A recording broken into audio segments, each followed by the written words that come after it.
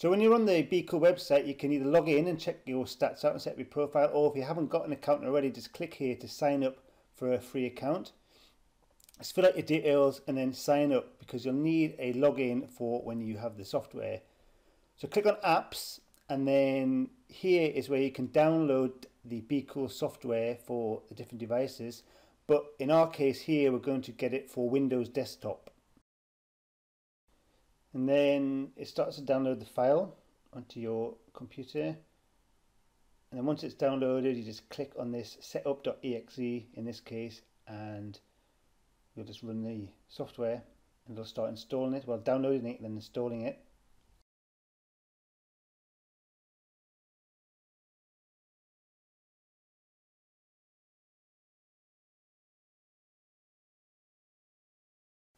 Okay, and then just leave these as default and just keep clicking next and next.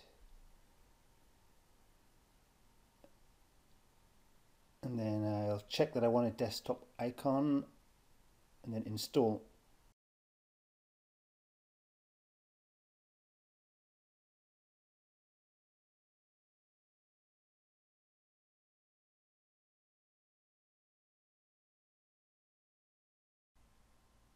I'll just finish that, and it's got launch ticked.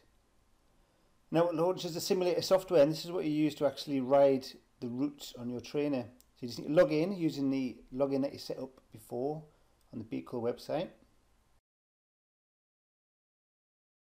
And then just log in. And the first time you ever do this, you'll have to go through a series of questions, you know, about saying you haven't got any heart conditions and things like that. But once you've done it, you don't have to do it again.